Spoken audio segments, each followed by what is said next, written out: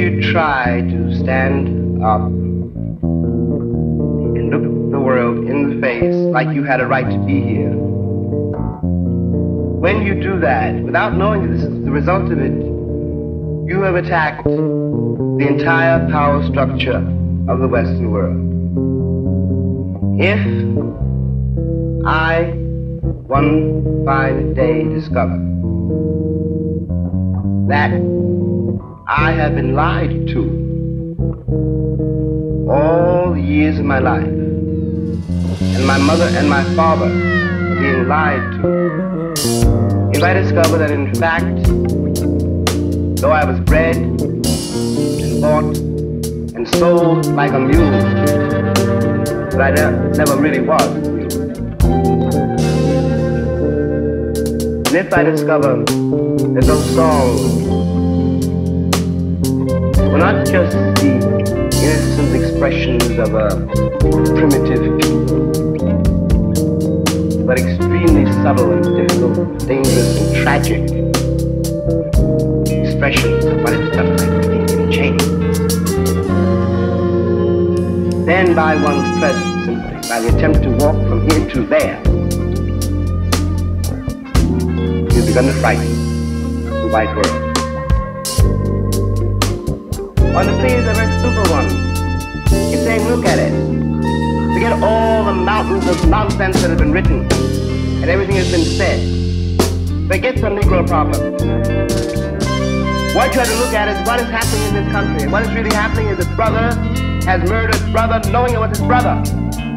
It is not a racial problem. It's a problem whether or not you're willing to look at your life and be responsible for it and then begin to change it. And it is because the American people are unable to face the fact that in fact I am flesh of their flesh, bone of their bone, created by them. My blood, my father's blood is in that soil. They can't face that.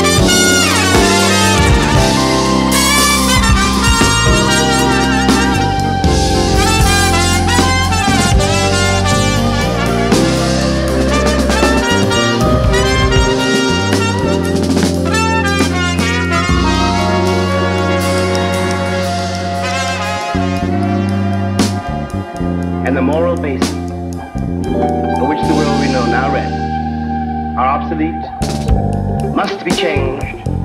Insofar as they're obsolete, they are wicked. Insofar as they're obsolete, they are oppressive.